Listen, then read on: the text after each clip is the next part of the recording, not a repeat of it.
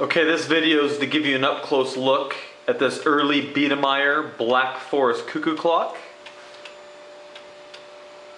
This beautiful clock was made by Theodor Ketterer in Furtwangen, Germany in the very early 1860s, about 1860.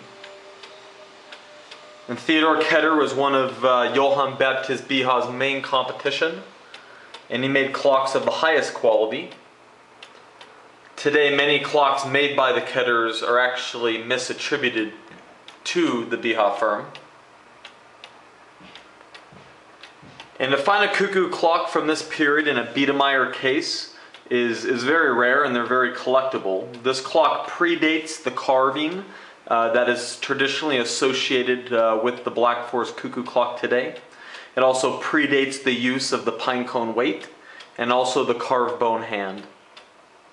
So this is a great example of an early cuckoo clock that went from the early shield style to the case, and then further developments, the cuckoo evolved into a cuckoo clock that most people relate today.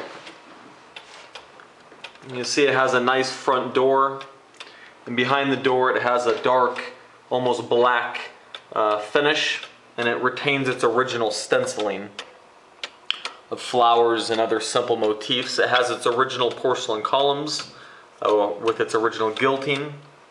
You can see the enamel dial is in beautiful condition. The little cuckoo bird comes out of the top, simple pediment top. You can see he's an original, very early cuckoo bird, automated in his beak, but he has fixed wings, which is correct for a cuckoo clock of this era.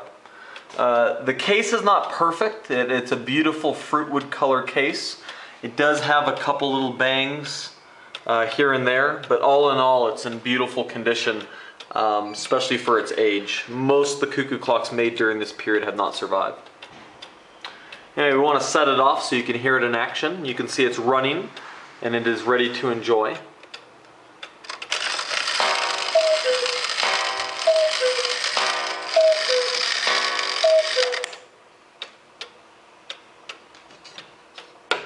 The movement was dismantled. It's been recently serviced. The bellow tops are trapezoidal bellows with leather. And this is a clock that we're actually letting go out of our collection. It's been listed on eBay. And that auction actually ends tomorrow. We're kind of late in getting this video together, but we wanted to get this on here so people can actually see a video of the clock in up close and in person, other than just the photos. For more information on rare and unusual Black Forest clocks, you could check out our website, which is blackforestclocks.org. We also have a new book which extensively covers the Black Forest clock industry, including the cuckoo clock, showing many examples of early Biedermeier cuckoos like this. And that book is titled Rare and Unusual Black Forest Clocks.